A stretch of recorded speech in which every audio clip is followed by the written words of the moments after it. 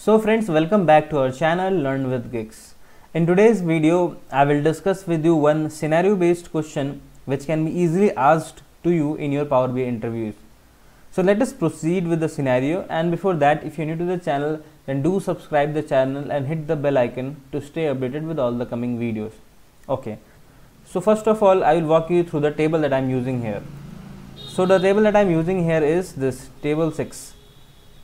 Okay, it's a very simple and a small data set where I have one customer column, I have one state column, and I have population. Okay, so 3 records of Delhi, 2 records of Assam, and 3 records of Chennai, and their corresponding population number. Okay, so this is our simple table. Now the same I have used it on this table visual. Okay, so I have customer, I have state, I have population. So interviewer can ask you to create a rank on the basis of 2 columns, and which 2 columns you have to consider? You have to consider this state column and this population column. Okay, so as you can see here, we have 2 records of Assam and we have their corresponding population 1500 and 2500. So we have to calculate a measure where we have to rank these 2 records individually, like we have to consider this state column and population column both at the same time and then calculate the rank, right? As you can see here, the final rank is 2-1. As you can see now in the Chennai example, we have 3 records of Chennai, 700, 4500, 5000. So the rank is 3-1, right? Because 5000 is the highest one. Similarly for Delhi. So if you are knowing the answer of this scenario, then hopefully you will be able to answer it, the scenario which will be given to you in your interviews. Okay. So first of all, I will remove this rank test measure and we will start creating it from the scratch. So I will name it as rank. Okay, rank equal to, okay, so first of all I will make use of max function here. Okay, so I will make use of max function here and I will make use of state column. Okay, so here is my state column.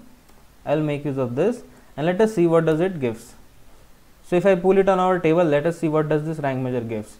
So as you can see here, this rank measure is giving me Assam for the first 2 records, then Chennai, and then Delhi and Delhi and Delhi. Okay, so whatever is the state name, it is giving the exact name in this rank measure. Okay, so this max function is giving me the same result. Okay, now let us modify this measure further. So for that I will make use of variables here. Okay, so I will put this under a variable here, variable max underscore state. Okay, under this I will create another variable. Okay, that will be our final rank.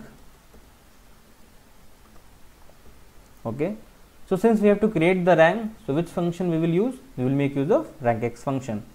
Okay, so many a times you would have been asked this question about how to create a rank on the basis of some sales or some revenue, something like this.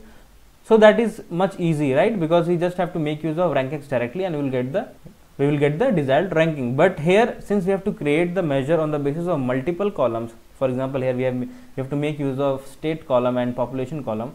So here comes the confusion. So for that only I have created this video, and hopefully after watching this video you will be able to answer it in front of the interviewer.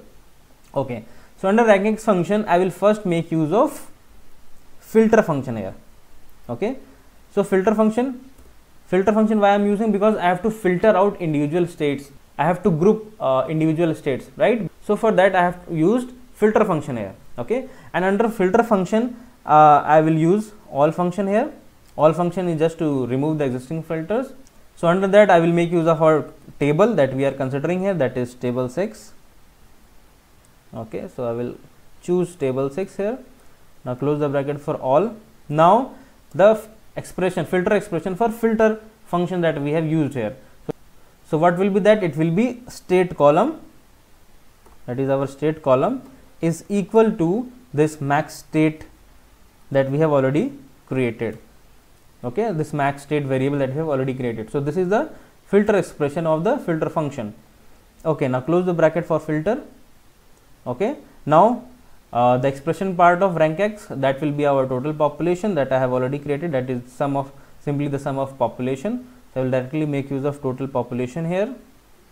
So this is my total population. Now after that, skip the third argument and then choose descending order and then dense.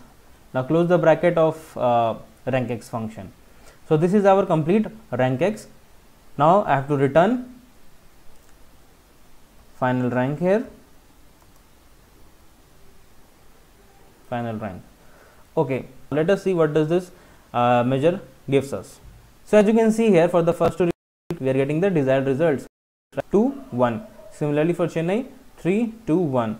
Similarly for Delhi, 3 1. So on the basis of state column and population column, we have ranked it, and we are able to do it with the help of this measure, as you can see here on the screen. Okay, I hope this measure is clear to you, and hopefully you will be able to answer it in front of the interviewer if the same kind of situation is given to you. Okay, so do like the video if they like the content, and stay tuned for the upcoming videos. Thank you.